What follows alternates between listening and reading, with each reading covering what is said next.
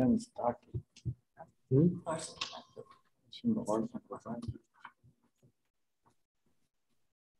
What's his name? It's right underneath this. Ken something. Stop Ken. Okay. We're ready. We're live? Yes. Thank you, Christine. Thank you. Welcome, everyone. This is the regular monthly board meeting for the Tioga County Industrial Development Agency. It is Wednesday, October 6th, 2021 at 40's close enough. 39. This meeting is hereby called to order. Christine, could you do an attendance? Jen Ceccarelli. Yes. Kevin Gillette. Yes. Martha Sabrai. Here. John Ward. Here. Eric Knowles. Aaron Gowan. Yes. First up, go ahead. Tracy Manell. Chopped liver. Oh, Tracy. Sorry. Of I'm course, here. Tracy Manell. So sorry. Sorry. You're under a lot of pressure, I understand. So first privilege of the floor today is Pete DeWind, County Attorney, and Elaine Jardine, County Planner, to discuss the real property tax law 487 and its impacts on solar projects in the county. Well, the short version of this is that there is a provision in the New York State Real Property Tax Law 487, which provides that for renewable energy projects, including solar, wind, some biomass projects, depending on size, that there's an automatic tax exemption, that the property value and its delta between that and the amount by which it increases, as assessed by the improvements, for 15 years is automatically tax exempt. So we had received a letter requesting that the county provide within 60 days our demand for some kind of a pilot agreement.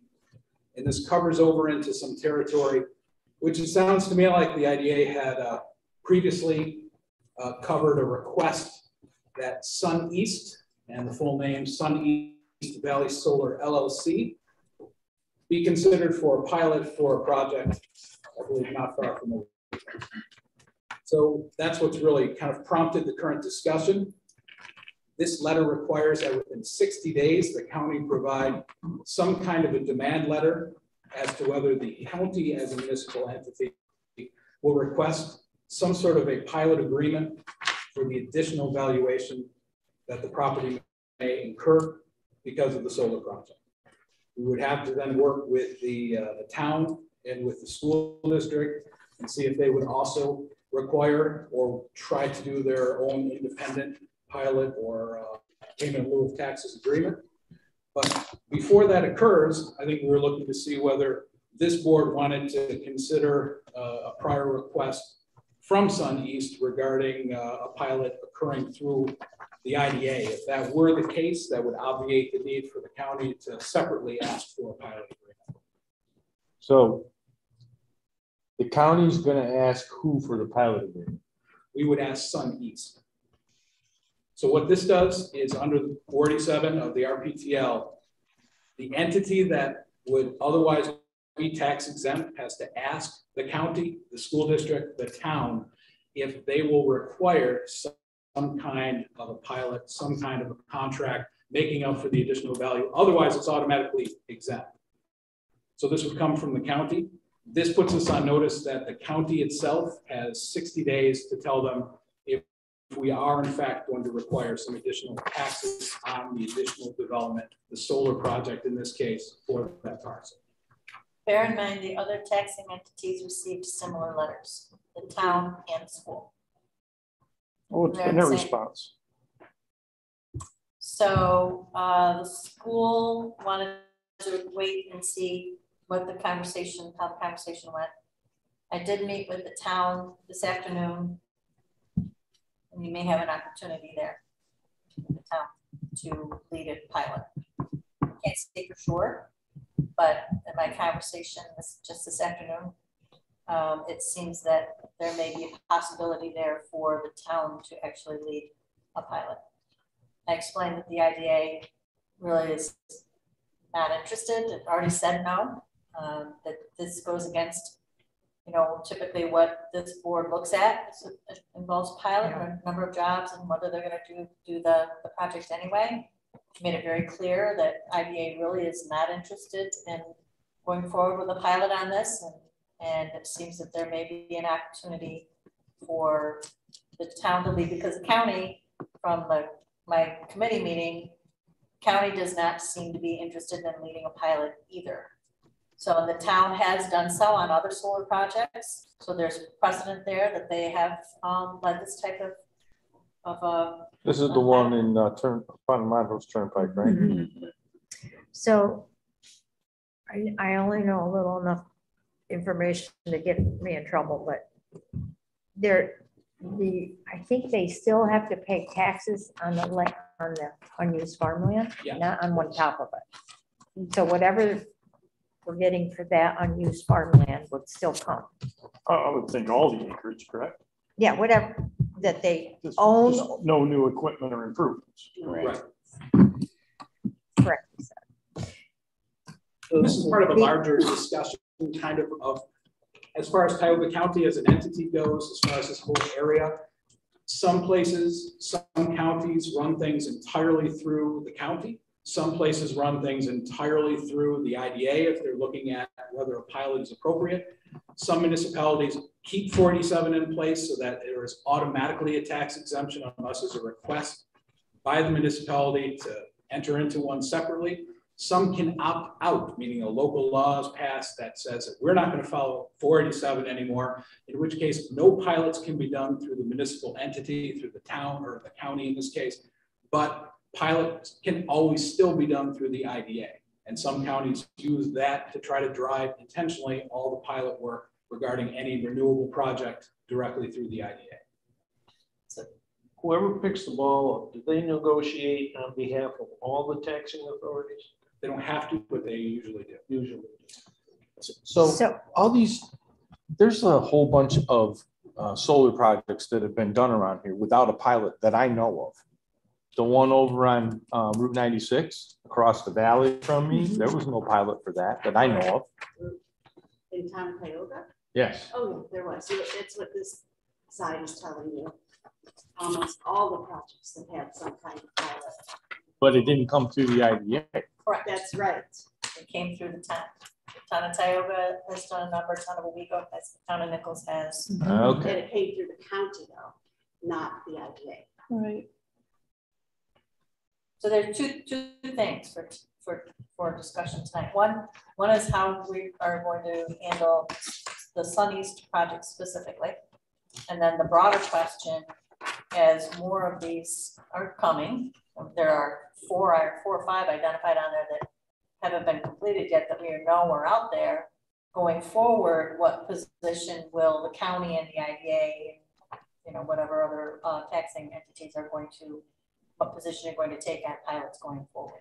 So let me ask this question regarding that. If we don't take any action, they automatically get a 15-year deal. Yes. But do they still pay sales tax on the stuff they buy? This is just for the property tax, so yes. Unless they're otherwise exempt, yes. So Are pilot they too- otherwise exempt? Next question, that's going to be a surprise at some point. Are they otherwise exempt for sales tax if we don't initiate or the county doesn't initiate? If nobody does. I know that if the pilot is initiated by another entity other than the IDA, there's no sales tax exemption included in that agreement. Sales tax exemption is by way of an IDA pilot only. And it's 48,000. But do they buy the stuff here? 48 K of. I'm not sales tax. certain of They don't buy the local stuff here. breakdown of That's what they goods. always say. They're gonna buy the stuff here, but they lie to I don't you. think they buy it. Yeah. 748, 540. No. There's not materials here. Yeah, I would, yeah. How does the sales tax, which is county split, what's the So what's deal? that's all local portion to the county. They're automatically exempt from their state portion. Regardless. You just wait for the next shoe to drop. This is the part that starts to irritate. Yeah, it's just, it's not a very comfortable situation when you keep hearing it on the back end. So this is the county only. Yes. Yes. So Okay, how did and the- that's the county portion. So that would actually flow through the county coffers. Yes. Being not a politician, I just would like to know. Right, I focused this table on the county because it was the county that was asking us to do the research and the analysis. So I guess that there's a possibility for the town to float a pilot and it would make them happy. And the county's gonna get the $748,000 or whatever they spend in the county in sales tax. That seems to be a. So your I'm committee okay. was not interested in doing. Okay, that takes care of that. What does? Have the pilots that have already been granted by the towns, I mean, are they uniform or are they? So again, if you look at the sheet there that Elaine has pulled together, you'll see the towns that have participated in a pilot in some manner. And you can see it's really across the board. So you have different megawatt facilities, different amounts per megawatt. Usually that's how you determine it, 4,000 a megawatt or whaver it may be. But it's really all over the place, as well as usually include an escalation in there. Escalation rates vary as well. So what methodology are they using? Are they just throwing darts?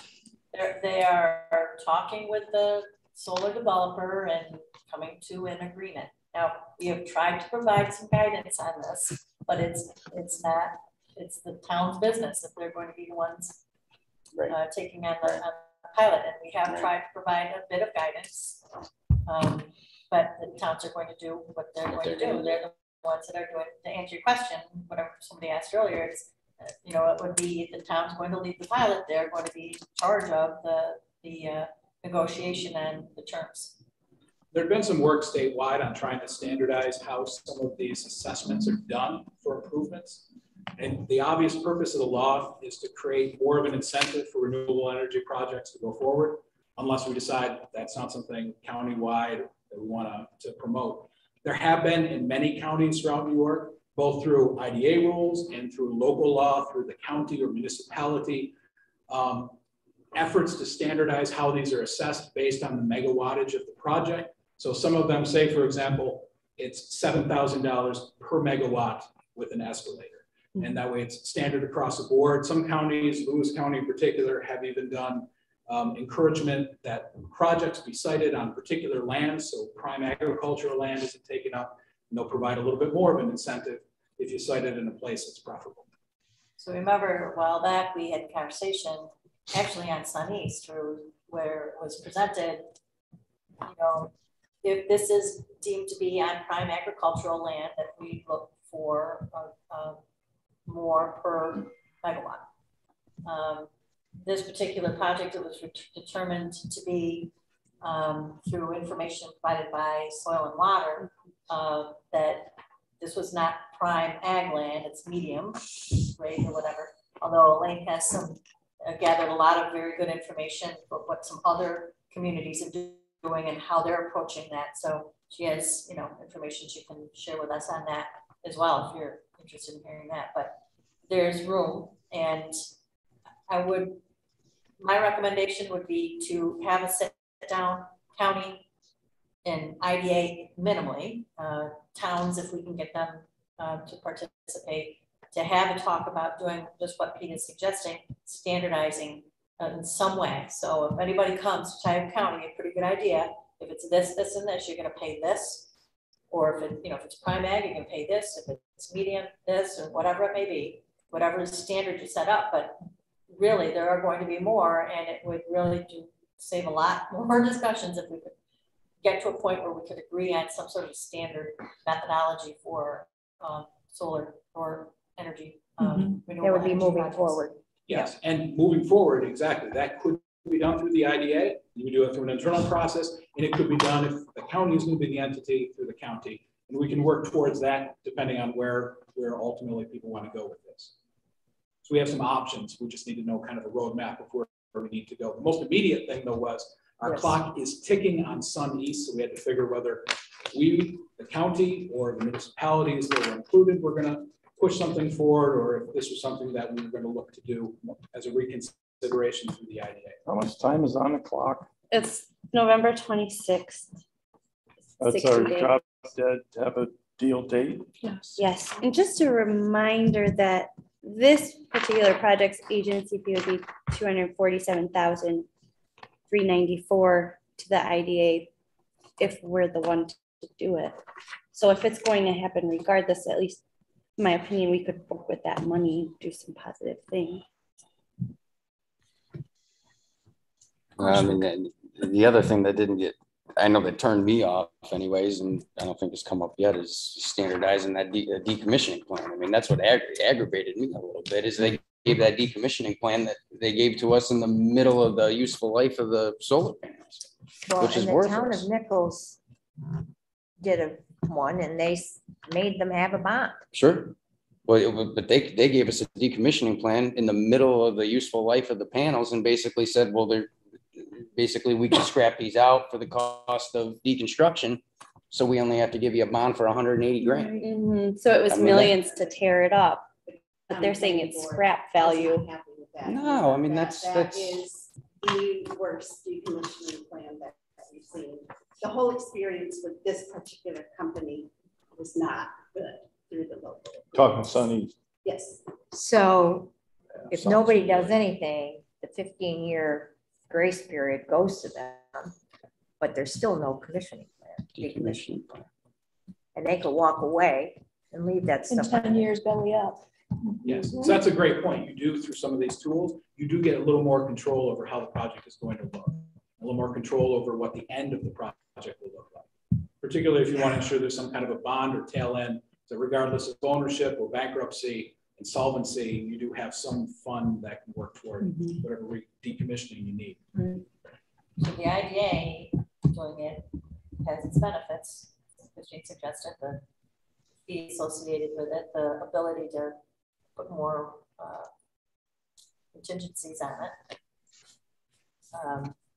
In this particular case, sorry, Leanne, Sun East is looking for 18 years, and municipal pilot cannot go as long as 18 years. It can only go 15 years. Just another consideration. They just want to have everything. Another consideration while we're kicking this around. I don't want to hold folks up if they have to be places, but we're looking at, say, in this case, Sun East or Renovus, or used to be Renovus. You know, we're already getting into the used to be's because, in my opinion, a lot of this stuff is going to be consolidated, and it'd be like the guy at the end that nobody knows who holds his mortgage, so he doesn't have to pay it. So all these decommissioning plans and everything we're talking about here, how many times is it going to change hands, and who's going to keep track of all that mess? Because in 15 or 20 years, some of these things are getting decommissioned, or they're coming back here for another pilot to recommission it, pull everything down and start over again. Or 10 years from now, they realize that the lease is a better deal if we put new solar panels on it at twice as generate twice the power or whatever. You know, I mean, technology is not going backwards. So I think there's a lot more to this, like you're talking about. You know, you get the decommission plan and it's in the wrong place, and if you don't do something, you get no decommission plan, and Which is where we are with this one. Yeah, I got nothing. In my opinion, leaves the town, the county, the state, even in all kinds of precarious situations 15, 20 years from now. I personally am not going to get too excited 15, 20 years from now, but somebody is. So I think there's a lot more thought than just saying, all right, we get an agency fee, we get our sales tax, all these things. But I think, so to me, this is evolving into how do you protect the parties involved? Right. More than the dollars and cents of it. How do you protect the people that pay the taxes? Right. So why then did they come to the IDA to ask for a pilot if they could automatically get 15 years through the county?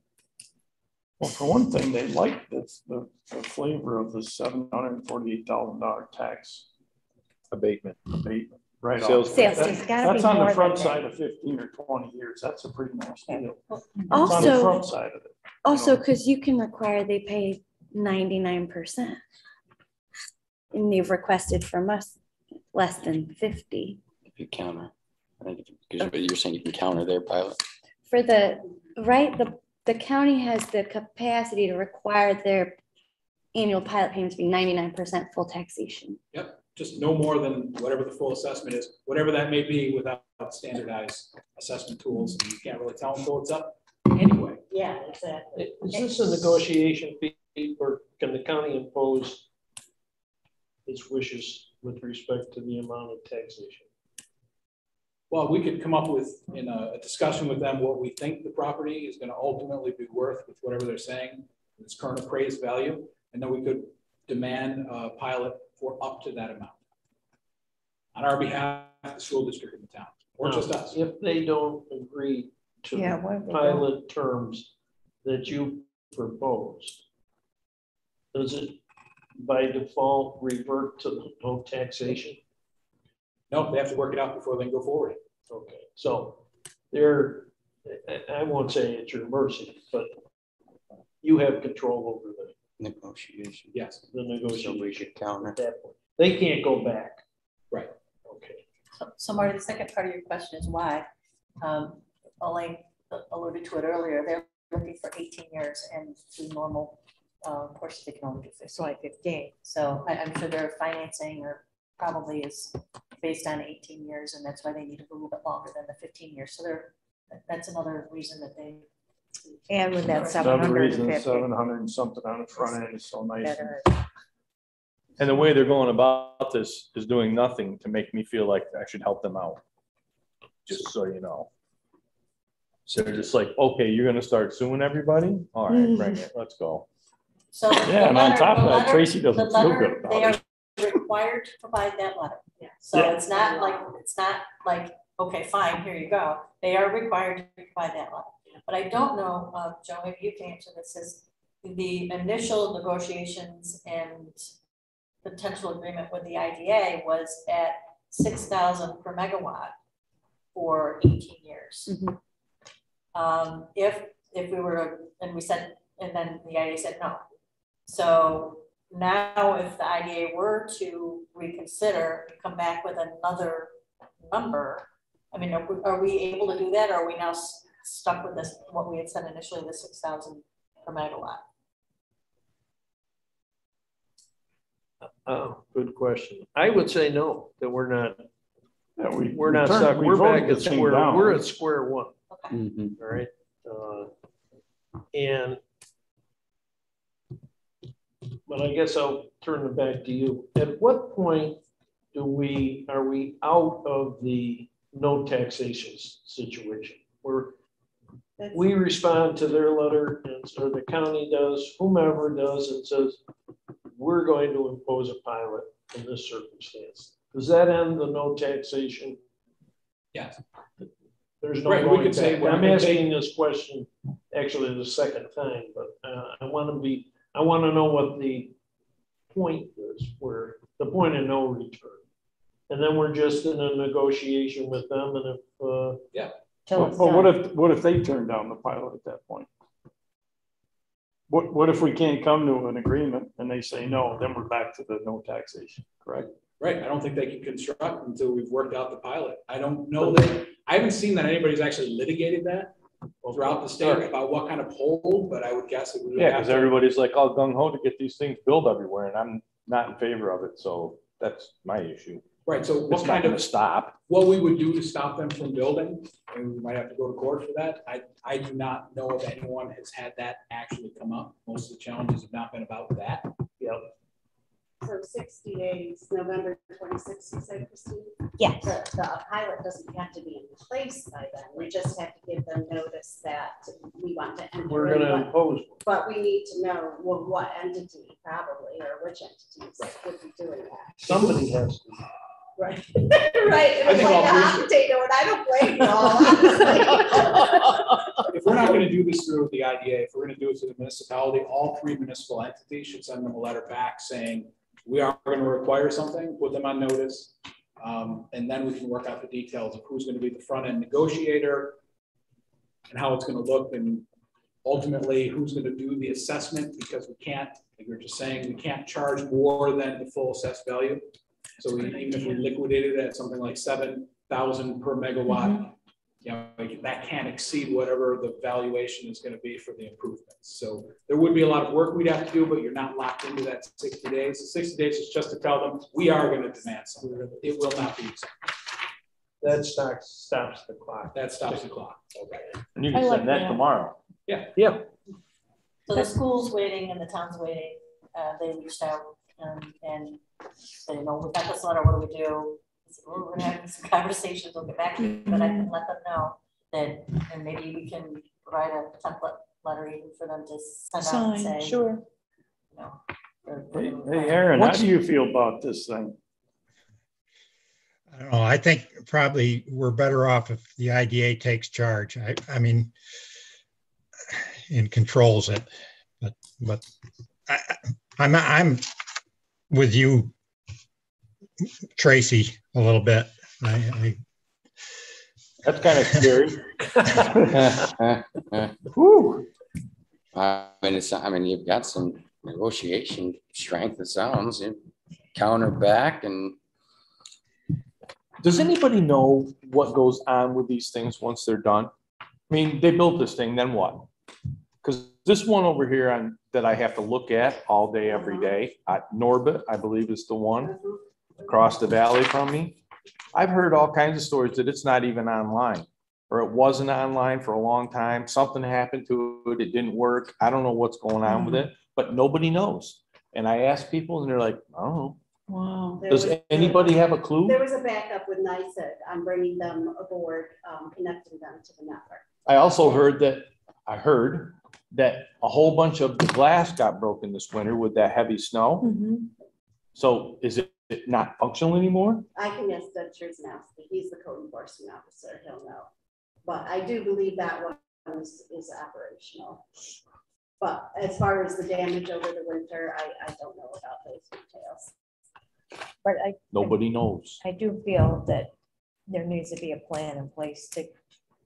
Nobody's checking on these things. Well, they're not that old. That's a problem. the state's Well, just been unbuilt The 2 biggest years. issue is nobody knows what the value is going to be in 20 to 30 years. Who knows that? Nobody has a crystal ball. Nobody knows what the bond amount should be.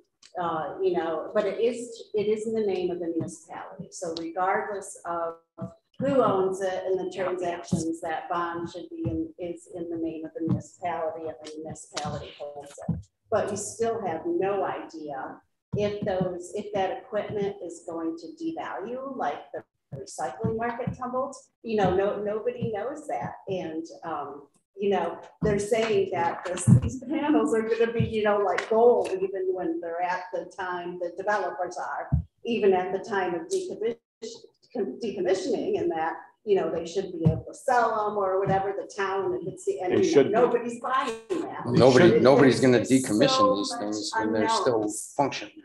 Right. I want to know what you know, what's the cost when they're at the end of their useful life, which is probably the cost that they gave us, less their recycle value that no longer exists. And you need a bond of something in the 7 figures. And I know that you need the bond, but you need, you know, you need evidence that that bond continues for the life. Correct. And Correct. That's monitored. Right. And Kevin brought up the point that, you know, this Renovus, they're not Renovus anymore. Now there's somebody else. They're Delaware River. Yep. Okay. So, and 2 years from now, is Norbit going to buy them? So now it's not them anymore. And it just keeps changing and changing. So that at the end of 20 years, there's been 30 different owners. Then what? Nobody bond. What are you talking about? We don't have a bond. That's what's going to happen. And like you said, there's got to be some level of monitoring on there and some level of penalty. I mean, Well, along with it, if you did a pilot, you'd have to get a renewal of the bond every year. Every year, right? I mean, we have to bond things. Anybody in business bonds things. People bond roads when they use them with heavy equipment. This is a yearly occurrence. Right. So there's an annual check, and you either meet the check or there's got to be some level of penalty. Right. I can tell you the towns don't have this capacity. If this discussion you're having right now, they would have no idea how to put this in the pilot agreement. The county doesn't know. You know, I mean, the DEP legislators, you know. This is within your purview. So I might reconsider the gold statement. So to bring this back around, then are we in agreement that we'll coordinate with the town, county, and school to send out the letters to say that a pilot will be required, and then we'll put together a meeting to figure out who and under what terms? Yeah, I like that plan. Now, somebody put together the full value. Yep. That was real property? Correct. And they used a system where they input all the company's details of the solar project and it provided them. Yeah. I believe the state is going to start requiring some kind of DCF, and I can't remember what that acronym is now. As of October 15th, they are requiring a uniform assessment population on all these throughout New York State. So, you know, the variability won't be there anymore, which is a really good thing for, you know, also setting up a plan, a step up, so step down scale, whatever you want to do. Well, that's going to be based on the discounted cash flow more than likely over the life of the. That's way beyond anybody at this table. Right. But at least you'll know that that assessment value that was just estimated by a real property director. Right. We don't. That's a stat. Yeah, discounted cash flows are spreadsheets this long. We'll know what the values are, though. Right. Yeah. But the solar companies have the ability or know how to. They aren't going to tell us anything. Well, that's just it. I mean, you need to have somebody at the, you know, at the real property level, whether it be the state or the county, that knows how to make sure that they're not getting. Right. One of the first ones we did, and it might have been Renovus, gave us that analysis, the discounted cash flow analysis. They did. And then they sold it. Yeah, since because they don't want to admit there's a discounted cash. But he flow, still, you know? he still has the other two. Well, that's how they know they're making money. I mean, Right. And they say they build them. You know, you got builders, you have designers, you have builders, and they say that they're going behind the curtain that are doing the buying and selling the right things after the fact. None of this is the end. All this is the beginning. These are the sales. The builder, the guy that's putting this together, is making money building it. The people that are designing or making money designing them, the electrical workers unions are getting paid to, you know, prevailing wage to build them, every one of these, by the way. Mm-hmm. And they always say that they're going to have local people do it, and I don't think that. Well, again, no, most of them stay over in Virgil in the hotel over there. Right. And build these things all over. I know this. Yes. So but this is what we're doing. We're building, we're designing, we're building, we're figuring out how to get the pilots and all the tax abatements and all these things in place, because that helps on the financing and the build and the design. Everybody's making money over here. The actual cash flow as far as electric, that thing's, you can have a lot of pages before you see anything in black. But then these things will be sold and sold and sold, and you do it by the efficiency of, you got one lawyer and one accountant and one guy that's helping at the bank, and you don't have all these entities fighting over crumbs. That's what's happening here. Now, I can't tell you all the magic, but that's what's happening. So I tend to agree with Aaron's statement that I'm starting to think the control part is what we have going for us. Mm-hmm. And I think all of us have more information today than we certainly did when we sat down. Right. And I think we ought to have a little more discussion about it before we kick the ball down the road any. Mm-hmm. Any further agree. questions? At the town level, at the county level, we're going to run into problems with the control and absolutely getting together that. We've already run into a lot of, some of them that fell through the cracks, and now, you know, even though thank God they're small ones, but you know, they're not paying right. But you can't expect everybody to be a lawyer, know whatever 487 is. Yeah. I mean, this is a new one on me. Absolutely. But you know, I'm in the lumber business. I'm not in the legal business and or the how do I get away from paying taxes business. we have any further questions for Peter or Elaine this evening? No, but I thank you both for your. Thank you very much for Time. coming. We really Yeah, thanks for appreciate having it. us. Been We'll enlightening. talk about the letter. Very enlightening. Yeah, absolutely. Yep. Been enlightening. Thank you that's so for sure. much. If you have any I'll more be in touch. questions, you think Alright. we can help, we'll let Leanne or Christine know, and we'll do what we can. Thank you. Thanks so much. Johnson, November, then James. Yeah, till November. So Okay, I'm what's next? thinking, these people wanted us to do something. Okay. we're Not good right to go. now. We're gonna do something. You We'll said, fix them. you said it. There's now we gonna know. be a decommissioning plan or they're not 99% building of the- nothing. Yep, just put it to the highest you can put it legally and. Larson Design Group, Yeah. privilege of the floor. Next up, thank you both for your patience. I'm not sure if Jason made it in. He sent me a message that he was stuck in the waiting room. So I don't know. I finally, Yeah, I'm on. Okay. So we are up to talk about a wind energy project. Great.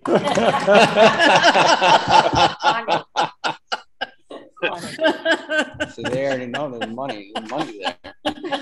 All right, go. What's behind the curtain, Jason? Just kidding. I'm gonna let Ken Stockert talk about the wetland delineations and answer any questions that you folks have. Take it away, Ken. Yep. We completed delineation on the 2 parcels, totaling about 60 acres, plus or minus. We did identify 2 small wetlands on the 1 parcel. One wetland is located on the northern end of the parcel, very northern end. It's less than 1/10 of an acre of wetland. The second wetland is on the very south end of the parcel and is just over 1/10 of an acre. I think it's 0.11 acres of wetlands. Both very small. Don't anticipate any significant issues from a permitting perspective. Should not be state regulated. It should qualify for a Corps of Engineers nationwide permit. Depending on the extent of the impacts, if we have to permit complete impact to both of those wetlands, you would be over the threshold of requiring mitigation. So we would have to look at some type of compensatory mitigation to replace those lost impacts. But don't anticipate it to be a significant process to get through that, depending on where you're at from a design standpoint. Obviously any wetlands that can be avoided reduces the permitting and mitigation efforts for those. So really fairly straightforward. I think at this point, open it up for any specific questions you all have. And do you have a map of the properties Thank that you. this group could see? Sure. here, let me make you a co-host. There it is. Thank you for asking me. My files won't work today.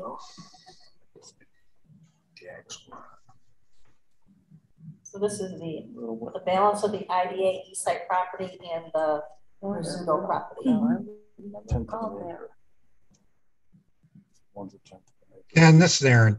How close was the one on the south end to the drive going into that property? No, that's why we did the wetland. Let me see if I can pull up the map. No, they gave us permission. Oh, Yeah, I can see where you got it. So the driveway, that line, is that just a 4-wheel path or is that where it crosses the road? I mean, it comes out of the road. No, I believe, no, I wasn't on site, so So you don't know. Yeah, tell you absolutely for sure, but this looks more like this area here looks more like the main access coming That's that's not what I remember when I was up there, but that looks to me like a four-wheeler. People are coming across the road and just driving around the property. But there's an access point on Strong Road there. And I don't remember exactly where it was. I would say it's right there. Right there. Yep. So it really probably won't affect us. It does look like there's something right there. Yeah. Yeah. And the wetlands are fairly well out of the way, like I said, one at each end. Pretty small too. Yeah. This one was just over 1/10 of an acre. This one is just under 1/10 of an acre. And there's nothing on the Rizzuto property. The adjacent property, there were none identified on the adjacent property? No, there was nothing, no resources at all on the adjacent property. The total was just those two wetlands on that one property. Which is amazing. Christine and I walked that property and it was pretty wet. Yeah. Agreed. Well, everything's wet now. Yeah. Yeah, it depends on when you're there. Yeah. So that dark on the adjacent property, that dark streak is a gully or? No, that's actually a pine stand. Okay. Yeah, it's red pine. Is that good? No, not worth much. The snow that Ask Kevin. Oh, I know, but you answered before he did. He just shook his head. It's not worth much. Not bad if you want to build a cabin out of it. Really big legs. Any other questions, folks? Thank you. No, so we just stay out of that wetlands and we're fine, which looks like it shouldn't be too hard to do. Right. Yeah, with the location of them, I would anticipate that you should be able to do some design work to stay out of them, and then you have no issues with that at all. Have a dog go up there and lay in, it'll be over. And we were looking for this as housing, right? This is what we're looking at here. And this is. And what do you have? How big a parcel do you have to have by town regulations now? Yeah, we'd have to search that. I'm not sure what it is right off. We'd have to go back and look at it.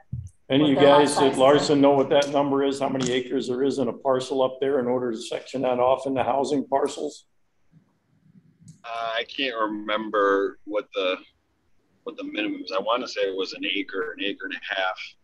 But that was a while ago, and I'm not familiar with if there's anything current. Thought it was an acre and a half when we did the one up West Beach. Town of Tioga is 1 acre, I believe. Okay. Yeah, so A lot of these. I don't know what acres is. Yeah, we'd have to look at that. Town of Wheel likes to do things different, so who knows? Thank you. So what else do we need on that one? All we need. So we good on the wetland? Yeah, I think we're good on the wet. I'm good on the We're wetland. going to talk about it later. Okay, Ken, thank you so much for going over the wetland report with us. Not a problem. Thank you. Thanks, guys. Yeah, bring back that solar or that wind thing anytime. Yeah. We'd be interested in that. Sticking on top of that hill. I don't know. I'm headed to the town of Prattsburg, and not to talk about wind, but they are not fans of the wind. It's a fight every single meeting out there. So I guess it's. We all had little beanies with propellers on them. We'd all have plenty of wind. Before, I'll just give a real quick update on the energy study over at Lounsbury. We met Ralph Fry, my electrical engineer, and I met with Leanne and Christine earlier this week. Got some information from the county. We've actually got a meeting set up with Crown Court to understand some of their system over there. And so things are progressing right along, and hopefully we'll have a more exclusive update next month. Great. All right. Okay. Thank you. Yep. Okay. Have a wonderful evening. Thank You too. Thanks for your patience. Moving on with the agenda, folks. Hopefully everybody's had time to look at the minutes. I'm seeking a motion to approve the September regular meeting minutes and the loan committee meeting minutes. Second. All in favor? Aye. Opposed? Thank you. Moving on to the financials. Aaron, you have any comments, or John? No, everything looked good to me. I mean, I had a couple questions for Christine and she answered them. Yep, same with me. Seeking a motion to acknowledge the financials, please. So move. Second. Second. All in favor? Aye. Aye. Opposed? Thank you. Thanks so much. Before moving on, I have an invoice to pay Aquasor for their portion of the water tank construction. Our checking account balance, after I would make that payment, would be $222,000 in the negative. So I'm seeking permission to Thanks. We don't have any money. transfer funds from the ICS account, which is at roughly it's $1,564,000 and change, or seeking other thoughts as to whether we want to cash in a capital improvement CD or something more outside of our normal procedure if we're not wanting to transfer it from the ICS. Aaron, thoughts?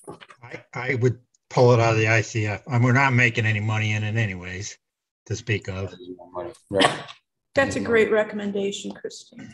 So how much do we want to take out? We have a little over 600,000 remaining for Owego Gardens 2 project that we know of in regular payments. Do you want to transfer a lot now, or for me to come back? I guess I'm saying, do you want to transfer 300,000 or 600,000 right now, please? Let's transfer the 300. Okay. You can pull it. I mean, we don't have a number of times we can transfer money, do we? Not anymore. They lifted ICS restrictions. Okay, then just transfer the 300 to get you by. Okay, thank you. Leanne Tinney. Did we need a motion on that transfer, or are we good with just doing it, Joe? Just So good with why not do it? Okay. I make a motion. Second. All in favor? Aye. Opposed? Thank you. Just to be safe. Yeah, motions all around. So we just sit there and go, Aaron said. Aaron said it's okay. Prompted, don't you remember? Aaron, we're gonna run that over. Can you co-sign that, please? Put it in my bank account. Okay, so Christine has provided you with a little spreadsheet. Did you send it electronically, or do we? I handed it out. Yeah. Just kind of we've been having conversations around activities within the village of Owego, and it kind of got me to thinking about, what sort of monies have been flowing into the village. Yep. So we did a little analysis of monies that Team Tioga had played a part in obtaining, either in the name of or on behalf of the village of Owego or business entities within the village. Just kind of a little exercise to get a sense for what the impact has been to the village.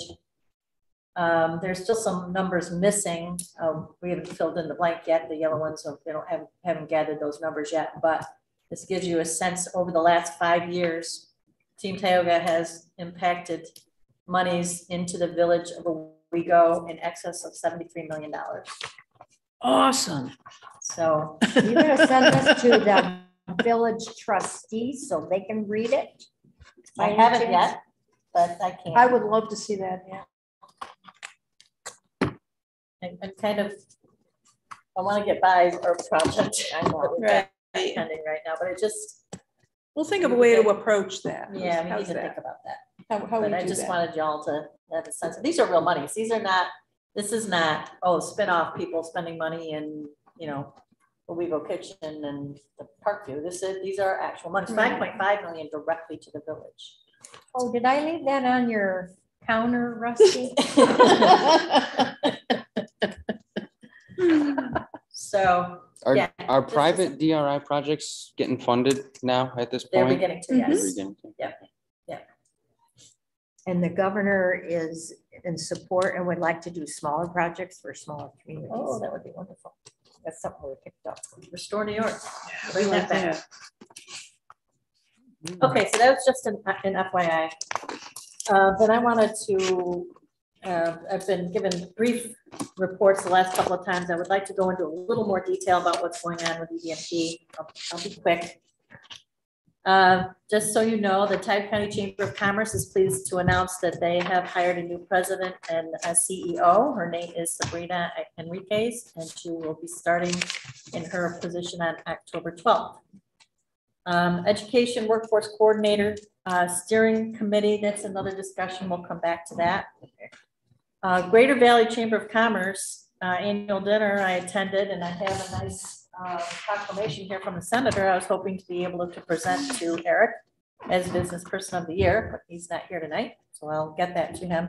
An Assemblyman friend was in attendance at that event, which was very nice to have the Assemblyman there. I got to sit with him and chat with him over dinner, so that was really nice. Regional Council, Christine attended that as well, so that was It was beautiful. Thank you. Regional Council Executive Committee has met and done the CFA scoring for this year. There were 98 projects to be considered. Those announcements will come in probably December.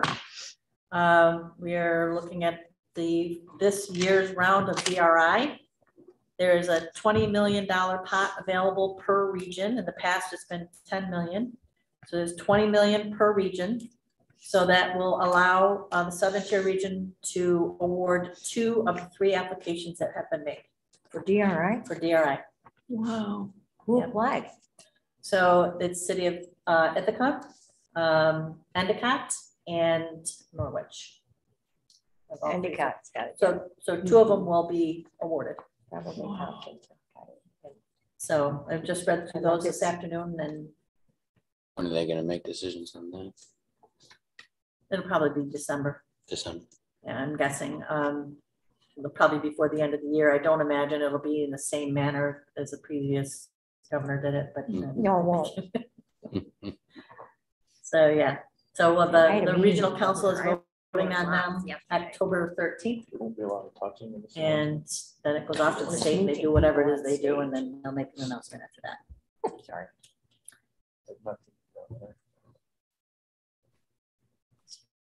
Sorry. Please continue, Lee. So on upstate shredding, I'm happy to say on the new signage, thank you again, IDA board, for contributing toward that effort. So upstate is paying for half of that, and then BNS is paying for part of it, and IDA for part of it, 20 and 30% on those. So thank you for that, and that process has started for a new sign out there at Corporate Drive. Mr. Weitzman is, and I can talk about this because there was an article about it, he had contacted us about a new project for cryptocurrency mining project. He's looking to locate in Tioga County. So we're working with them and NYSEG. This is a big power drain type project. So working with NYSEG to see, if or where in the county that might be able to be located. So more to come on that. DRI projects are moving along. Coburn Library is actually completed, and they had their ribbon cutting and just waiting for the final payment from the state on that one. The other projects continue to move forward, although there have been identified 2 or 3, how many? 3 that have been turning back the funds. So 3 of the projects that we thought initially are not going to go forward for any, a number of reasons. So we'll have those monies back to redistribute out to other projects. Do you ever update the committee? The local planning Yeah. committee? You ever We have not so Oh, far. I just got an evil look. I'm sorry. No. Can you tell me? I'm sorry, Leah. Yes, we will. Tensions are a little high with relationships within the village right now. So Yeah. we're tiptoeing at this point. So, but I'm happy to give, have Brittany give a summary on that. So yeah, that'd be cool. There's a whole other story. Don't go there. New York Main Street in Owego is ongoing. Megan has been taking the lead on that with the environmentals, and she's working through those, as well as the Main Street project in Village of Candor. She's been managing that one as well. So those are moving forward. Wego Gardens 2, you're going to talk about that later? Sure. Okay. Yes. On the Temple and Liberty Street project, we're in the process of local approvals. The 239 County 239 review has been completed and recommended for approval. It's gone to the Village Planning Board. That was last week, but after many hours, decided to close the public hearing and delay any decisions until the end of this month, the 26th. The Planning Board will reconvene and look at the approvals on that, and then that would go to the ZBA hopefully on the 27th. And tenant relocations are complete except for one. So Brittany's been doing a really great job on that. And the balance of the properties to be purchased have been completed. Thank you, Joe, for your work on that. Those have been wrapped up. And so now those properties are officially in the name of the land bank at this point. I would ask that once we get by the local approval process, there are still challenges around this project in that Ithaca Neighborhood Housing Services did not receive one of the sources of funding that they were looking at, OPWDD money. That was 1.3 million that they were not awarded. However, they will apply again in the next round. This is what's happening. There are a lot of requests out there. Not everything can be funded. So they've been advised to apply again. If or when they're approved for that, they will still have roughly a $750,000 gap in their funding. So we are trying to help them fill that gap. For them to make the application again for the 1.3 million, it's going to cost them about another 30,000 to do that. So I'm asking this board if you would consider the agency fee associated with the pilot. I know you said we need to stick to it. That fee was $138,073. But I'm here to ask if this board would consider reducing that by 30,000 so that the fee would be $108,073 instead of 138. That 30,000 they can put in the overall budget and help them to make that application again to for the funding for the OPWDD part of the package. I think to help them move forward, we should definitely consider that. Did they lose the money for the first application? Yeah, they start again. I have a memo in here on it. So not only do they not get awarded, they lose their application. They had to go again. Yeah. With all the money that's out there from the federal government, it's amazing that they're charging a fee. So I have a memo on that. I'm not finding it right now. I thought I brought it with me. Where they broke it down for me and what exactly it is. Here it is. So they say, to date, we have spent a little over 90,000. So the answer to the questions outlined above, I would estimate the cost would cost another 15,000 if we decided to then submit an application to HCR and reapply to OPWDD. If this would cost approximately 30,000. Is that right? Is that a fee or is that inclusive of labor costs? Or? That's their. You're talking. I don't know what the breakdown is on that, John. They're just saying they're short. They're going to be short money to be able to do that. So what if we say yes and then they apply again and get turned down? How long do they keep applying? 10 years from now, they're still applying or what? I don't know. But it's not really costing us anything. We're just not getting as much. Correct. That's. So it's costing us in the long run, but until they do something, it didn't cost us anything. Right. It does cost you something because if we get an application fee and approve a pilot and the whole thing, we get that, right? And what happens if we go through that entire process and they lose a piece of their funding? We don't get the agency fee until they enter the pilot agreement, which they're not ready to do yet until they get their funding approved. So we're not spending any money out of pocket. We're just not going to get as much money when it's time for it to give us something. What are you shaking your head yes about? The part where we're not spending the cash or we're giving a little break on the agency fee, so we're really not getting it? Both. Well, no, one means it reaches in your pocket and the other one means we're not spending any money until they come to the table. It's the second one. Right? Right. Yes. Aaron, how do you feel? I'm fine with doing that. I don't have a problem with doing that. Well, that kind of takes all the wind out of my sail. You're kind of congenial today. Were you practicing that? It makes me so mad that the village is giving us so much trouble on this. It's just, you know, let's help this. I'm 100% with you in that camp after all the thought process I've had on this particular project. It makes perfect sense. Oh my God. Drive down that street. But it makes perfect sense for housing within a walkable distance to all the places that would like the revenue that are going to come to these places. Right. It's a great location. I think we got a yes. Yep. Yeah, I'm okay with it. I think we got a yes. Motion approving reduction in I'll make that motion. agency fee. I'll second it. Thank you. All in favor? Aye. Opposed? Thank you. Megan, you got that? That's great. All right, thank you.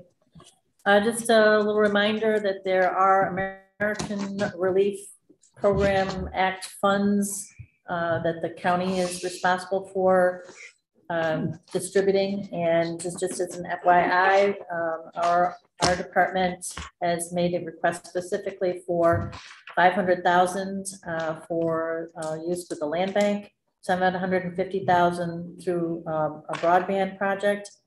We can talk about it if you want. Tourism for $100,000 and some ortho imaging mapping for $200,000. We also asked for $300,000 for implementation of a countywide code enforcement plan. That has been nixed, so that is out of the mix. But the county legislature is now in the process of reviewing the applications and making some determinations on those requests that have been made. So nightmare is growing. Really? So and everybody thinks that they should get a piece of that. Yeah. Well, I don't care what everybody else says, but we need this. Well, you're going to have to lobby for the land bank because I got a little pushback from other legislators today. Okay. So you got to be there tomorrow. Yep. Okay, so getting back to the workforce pipeline development study and the education workforce coordinator. As you may recall, the initial plan for this hire of this education workforce coordinator was to be as a contract employee of the IDA. And that we have $100,000 a year by way of Hooker Foundation grant monies to fund this person for 3 years. And that in that 3-year period, this person would be required to secure funding to continue to move that position forward. So the committee put the job posting out there, got a bunch of responses, narrowed it down to 5 people who might be appropriate, set up interviews before we could, 4 people. Before we could actually get the interviews done, 2 of the people took other jobs. So we interviewed 2 for the position. One of them was just stellar and outstanding. And so the short story is that he's currently part of the New York State retirement system. And by being a contract employee, he would lose that. And he was basically not willing to give that up, which is understandable. We tried every avenue we could think of to make that work, and we couldn't. So it's caused the steering committee to want to regroup and say, maybe we should rethink this with this project, with this position being no benefits associated with it. You know, we're thinking that we're probably not getting all the applicants that might if we were able to offer a little bit more. So I'm putting two options out there, and I presented the first option to my EDMP committee yesterday.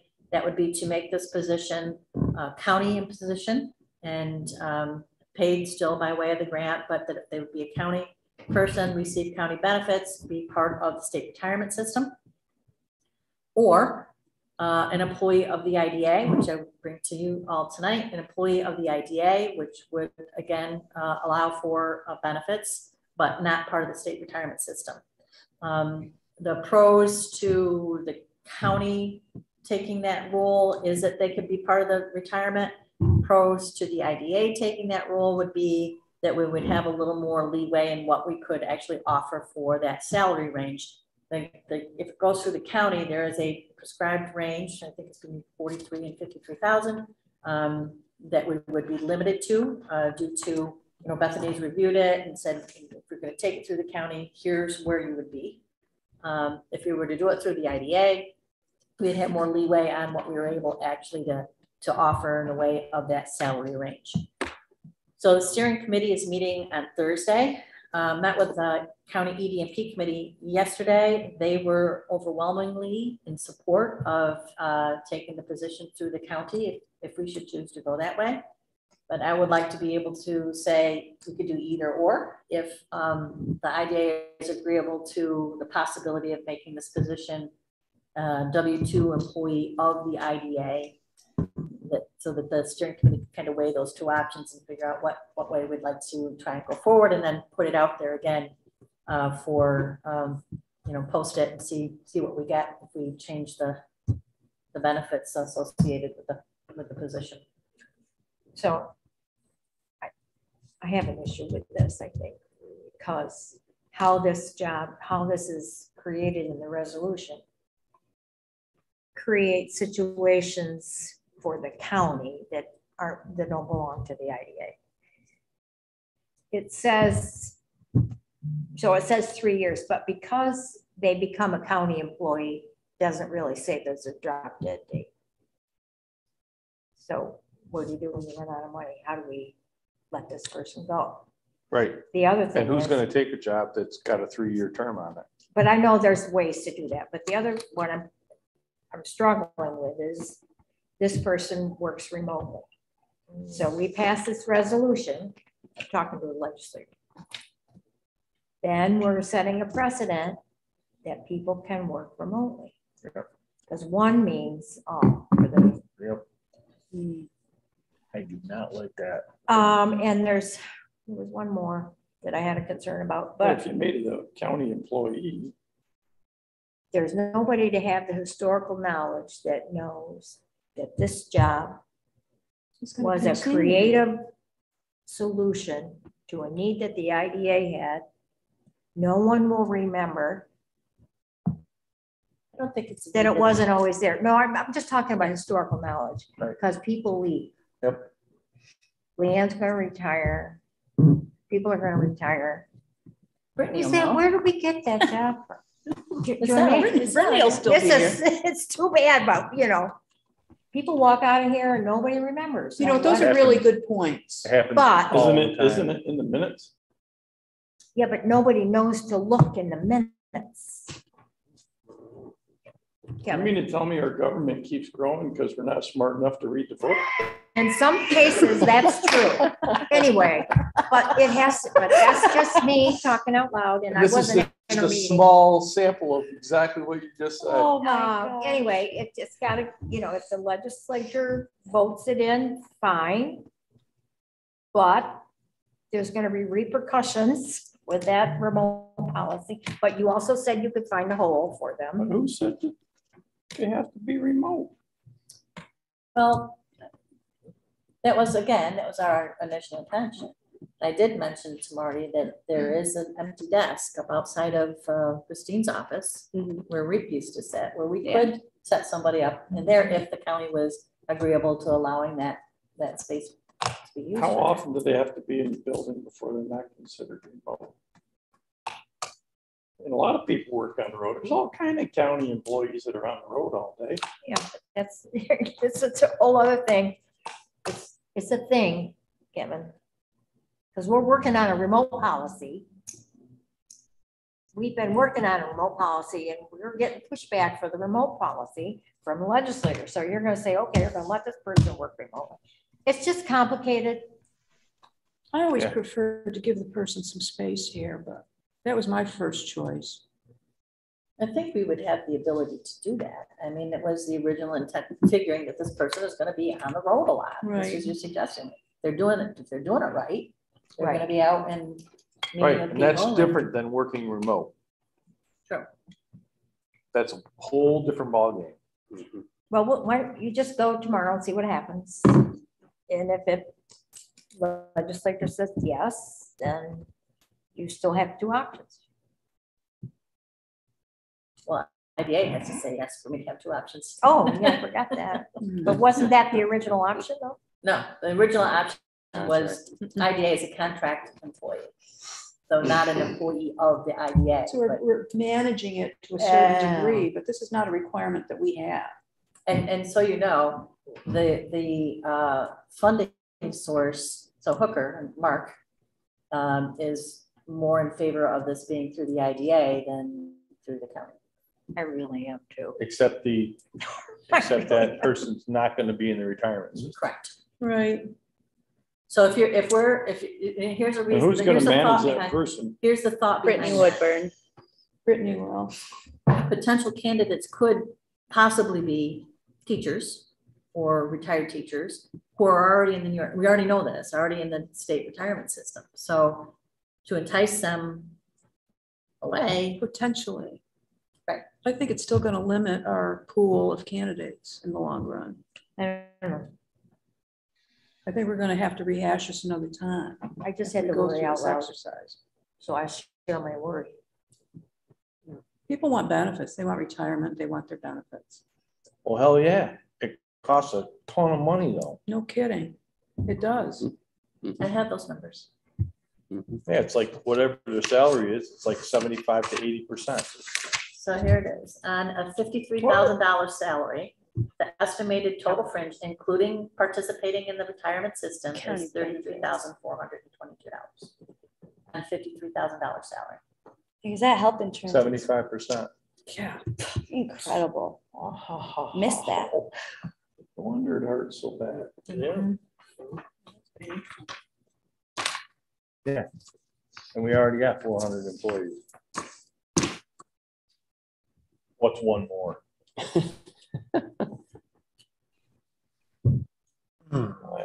We write a check to the state for $2 million every year for retirement. Yeah, unbelievable.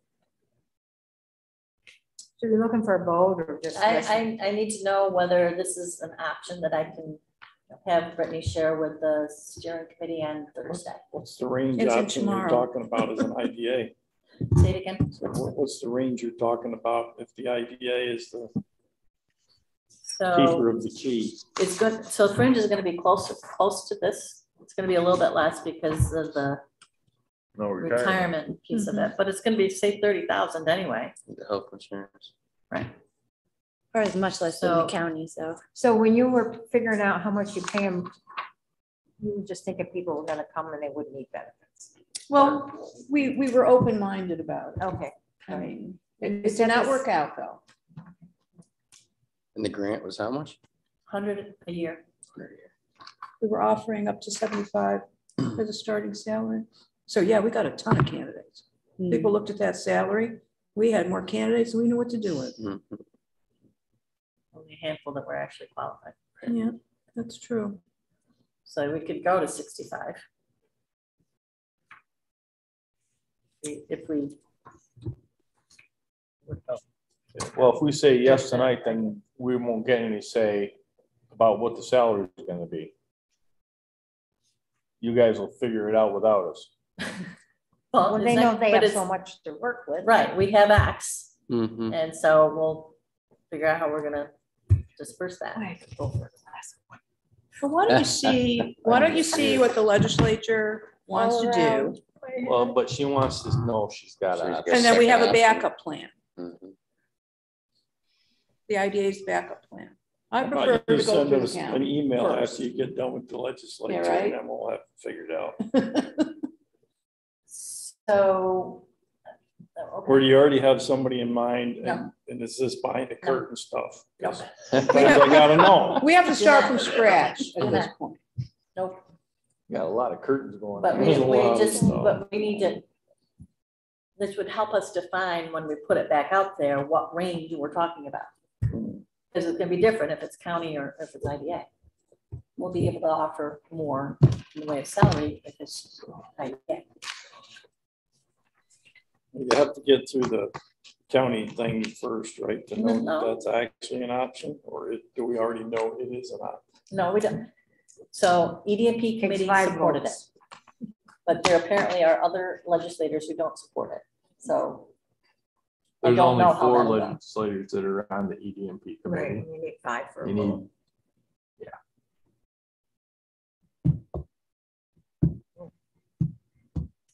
I mean, would this board consider making this position an IDA position? Would you consider that? Aaron? Yes, I don't have a problem with that. I just don't want to be involved with the state retirement system. We went through this before and I don't want to go back there again. I've heard. And you like to keep I the don't know. county and the I don't know that IDA background. separate, right, as much as you can? That's Is that- right. Is that your, I think I heard you say that I before. think I have too, several times. so you said you would support this position, but you're not interested, just not, as long as it's not a retirement situation. State retirement. Right. I mean, if we have to pay more to get a person of this caliber for 3 years, then we can do that. But we're not signing up for the state retirement. in the Okay. IDA. Right.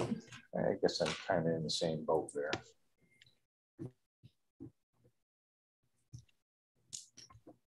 I mean, you guys can research it if you want, but we've been there. Right. I agree. Down this road before. Yep. Leanne took us down this road at one point. Didn't you, Leanne? I think I did, maybe even a couple times. All right. So what are you looking for? I need to know if this board would be open to making this position a W-2 employee of the IDA as an option. I think we would, as long as Brittany manages the person. With the total employment package being what? What's the X? What's It's $100,000 a year. $100,000 total that they got cap to per spend. year. Which includes benefits. okay? And then Offset by 30 grand and a grand. Right. So it's paid for. All right, I'll step in the chilly water. All right. Just make sure you read the minutes in 3 years. And review them. And I hope. And I'm here remember in 3 them. years. to look for them. Don't even. There you go. See? So do we have consensus that We this do. is an option? Yes. Yes. Yes. You're just buttering. For 3 years. For 3 years. It doesn't. That's what John said. And when none of us are sitting at this That's kind of table. where I'm at too. Oh, boy. Are you Okay. done? No, the last thing is just to let you know that our office has identified 11 potential grant possibilities. We have 16 grants that are out there pending right now. We have 27 grants that we are actively engaged in, and one that has been completed, and that was the Village of Waverly, Mildred Faulkner Truman, Waverly Glen Park grant. Okay. That's it. Thank you, Leanne. That was fabulous. Appreciate it. No, you had a lot of stuff, I know. All right. Wait, I just need to, okay, reduce workforce. Lounsbury Industrial Hub, on the Lounsbury Industrial Hub, the developer is putting together a proposal. We thought we were gonna have it for this month, but they did a little tweaking that they need to do. That'll come in at the November meeting. A reminder, oh, you're gonna cover the OG2, never mind. And broadband, looking at a potential project in the town of Nichols within the opportunity zone. We have now an investor on board, Southern Tier Network, an internet service provider. And if we get ARPA money, then maybe some money there to run fiber to the home to potentially 350 identified unserved or underserved homes within the town of Nichols opportunity zone. So that's moving right along. So we're getting close on that as well. That is okay. Good to know. Because then you're going to get pushback about that too. Because why is Nichols getting this and Richard's not? Yeah, they're ready.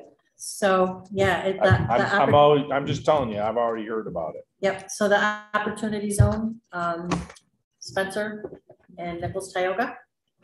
And our broadband is specifically designated for ARPA money.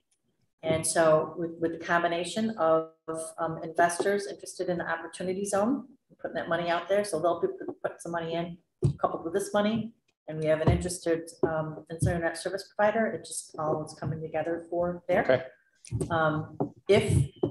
If it works out and we don't actually need $750,000 in the town of Nichols, certainly we would use it in other areas. The other thing is the federal government is coming forth with money separate from this. Yes. And my argument is I don't want to spend all of our money on doing that when they're coming. But that money is going to require a match. So it would be the good. 750. The federal government money will require a match. And if we have the opportunity. Well, keep that to yourself until we get this other stuff taken care of. But the 750 could be the match. That's what I'm saying. That's how you put it all together. Yeah. We need that match money. Oh yeah, I know. That's good. But if I was waiting on high-speed internet, I certainly would be afraid to be sitting around waiting for the state to act. Yeah, well. Charge forward, Leanne. Head down, hit the wall. Let's get her done. Okie dokie. That's all. Then the state will come in anyway. Okay. Thanks, Lee. When's hopefully going to be up for re-election? Okay, next year. Next year. Yeah, so the state will come forth with money next year.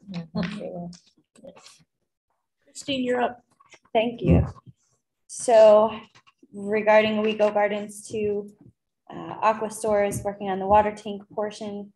We received, like I mentioned earlier, a $305,000 plus invoice from them. Regarding the Suez inspection fees, we've stayed on them and finally received all inspection reports to date, totaling a little over 117 hours. The inspector has worked on the Owego Gardens 2 project.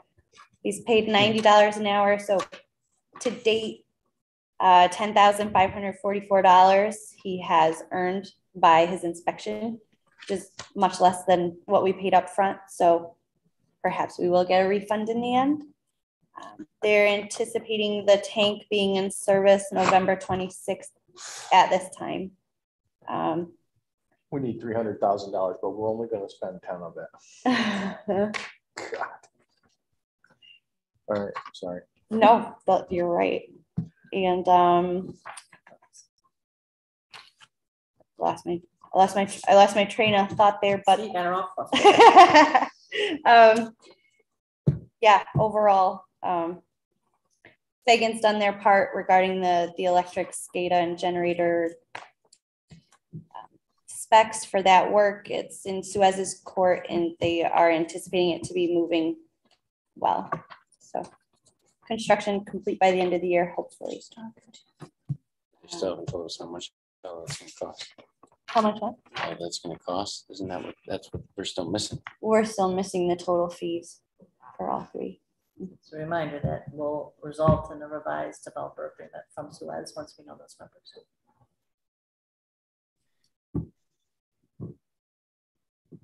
Any questions? No. Okay. So Lots of questions. I'm passing around some street deck information on a shovel-ready loan. So Leanne suggested we consider a street deck shovel-ready loan program to support our build out of the industrial hub infrastructure out in Lounsbury. So put together this brief overview of what that would mean for us should we proceed. Their interest rate is 75% of prime, so it's currently 2.44%. They offer 15-year loan terms. They would fund up to 50% of our total project cost, but right now all they have in the fund available is $375,000. So I just ran this scenario. If we took out the street deck loan for $375,000, we would still have 1.4+ million in infrastructure build out costs to pay in cash. And the total interest over the 15-year term would be $73,178. The IDA would be, paying an interest. So does anybody have an interest in pursuing this program? And this is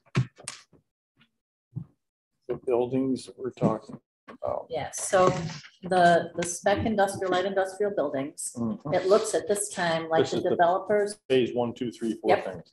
So the developer's gonna build the building, but the IDA was going to build out the infrastructure. If you recall, Jason gave you, as Christine has broken down here, the anticipated cost to do so by phase.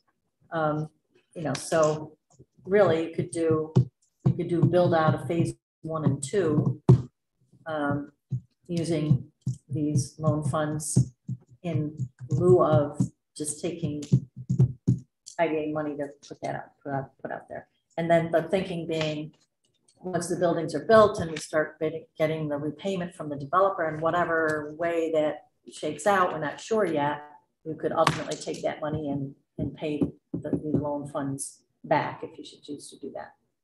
So it's just it's an option. You don't have to decide anything about it tonight. We'll know better if it's a good option depending on what proposal comes back from the developer on lease agreement or whatever it is, that we can kind of work that into the scenario. But I just wanted to let you know that this is a possibility. If you didn't want to take cash out and do it, here's a possibility. Okay. Anytime there's $73,000 in interest, I'd just soon use cash. Well, that's over 50 years. Because your but you're not going to. But your cash is not going to earn $73,000 in interest in 15 years in the vehicles we use. But I wouldn't anticipate that you would have that out there for 15 years. Okay, that's an option. So what you're saying is we pay it off early. Yeah. And it only costs us $72,000. That's right. You got it, Chase. I'll see if I worded it that way. There you go. Let's see where I stand. We'll have more. We'll be able to put more of a scenario together for you. But I just wanted to let you know that this is out there. Yep, it's one of the options. I'm sure there's going to be more before this all goes down, I would imagine. What options for funding? For all kinds of stuff. We tried to pursue some Build Back Better grant funding for this, but we'll see there. I don't think it's going to. Okay. So moving on, I didn't print out I can't access any of my files today. I apologize for that. But included here, Department of Labor notice. I'll email it to everybody and you, Joe. It's saying that starting at certain date, all projects will be required to pay prevailing wage. Things are getting more expensive. Not everything. So I'll send that out to you. Project $5 million or more with 30% or higher subsidy. Hey, that sounds just like it. Okay. Getting more expensive. Oh yeah. I don't know what this is. Yeah, because and it's ridiculous. It's the cost associated with the Eastside water tank project. Water tank. Okay. It's already so hard to get projects that work conventional. Sewer. And throw that. I mean, that's a lot. Oh, is that the cost conventional spreadsheet? projects that are going to have huge. I don't have anything. Yep. Okay. All right, so moving forward to committee updates. The Finance Committee is recommending the board approve the IDA budget as proposed, seeking a motion to approve. I'll make that motion. Second, please. The budget, Thank you. the proposed budget. All in favor? Aye. Opposed?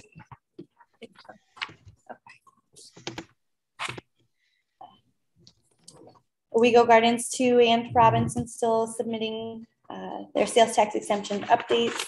You know, we're monitoring, making sure they don't take any excess. School and village pilot payments were received and will be dispersed within a week.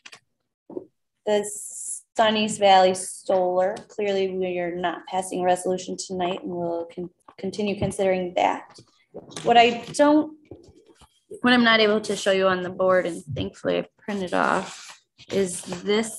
I will pass around. It's an amended resolution for the Ithaca or the INHS Temple and Liberty Street pilot agreement that we already passed. This is just adjusting their total number of units from 45 to 46, and all else remains exactly the same. 45 to 46 units. We have to do this again. So in order for the paperwork to be just right, seeking a motion to approve this revised resolution of approval. So moved. Thank you. How about a second? Second. Thank you. All in favor? You want to see the? Opposed? Depending on. It's a 1-bedroom, small closet. Thank you so much. Excited. So, Sign out front with a masher sign. and we are seeking one more resolution today, which I'll pass around. It is authorizing the IDA to apply to the New York State Division of Homeland Security and Emergency Services for a planning grant for the Richford Railroad crossing.